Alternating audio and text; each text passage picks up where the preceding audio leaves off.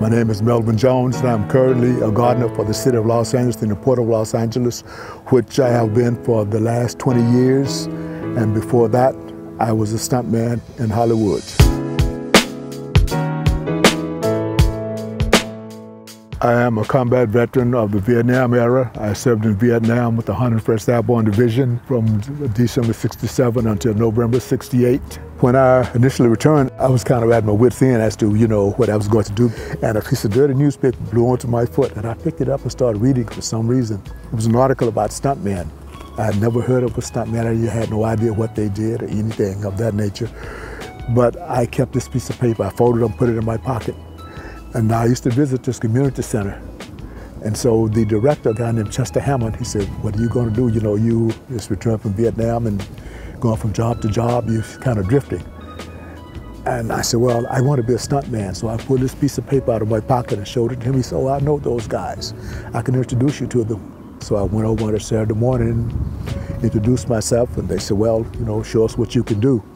I said, well, I don't know what to do. I don't know what the duties of a stuntman are. They said, well, you tumble from one end of this park to the other. And if you can do that without stopping, we'll help train you. We'll give you the benefit of our knowledge, and you can work with us. And that's how I got started. There was this one person, Benny Dobbins, who was well-known in the industry. He took a liking to me. He kind of took me under his wing. There was this show called The Mod Squad, and he introduced me to this guy who was running this show called Ronnie Rondell. And he asked me if he would hire me, in some, give me my first job so I could get, my union card and get time on the set to see how things actually transpired. My very first job was on September 27th, 1971. I never forget that date, and that was that was the very first stunt. That became my whole world, day and night. I worked on a TV series called SWAT down at Cabrillo Beach. We did police shootouts, and it was always, the majority of the time, I was always the villain, which is fine. That's how, you get hired a lot, to do that, so it's not me, too. Unless you're doubling the actor. I doubled Richard Pryor once, I doubled Denzel Washington once. I doubled, so many people once, and then there were others that was on a steady basis. We did a lot of work for Canada. I worked on a couple of Chuck Norris films, too. I did Delta Force, where I was doubling Steve James on there. We also did Weekend at Bernie's Part 2. We did the American Ninja movies in the Philippines and South Africa, and went to Israel on Delta Force. That was the one good thing. It was like a paid vacation to me. It was not work, it was a paid vacation, despite the risk. Because the risk, that was the job. It was risky. I worked on a movie for Walter Hill called Southern Comfort. I did dog attacks. We were attacked by Rottweilers in the swamps of Louisiana. We did booby traps coming out of the water with spikes.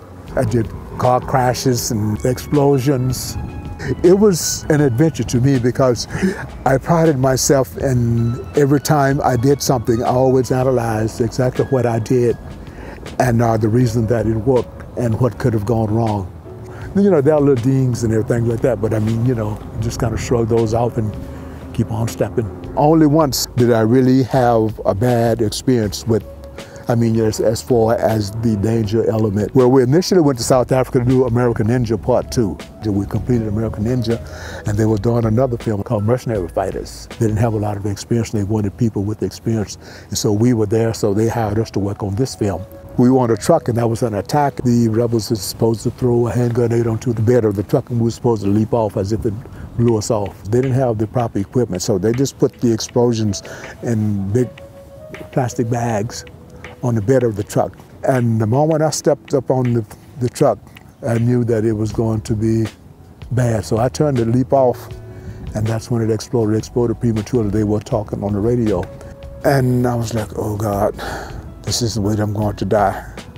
When I hit the ground, it blew me about 30 feet through the air.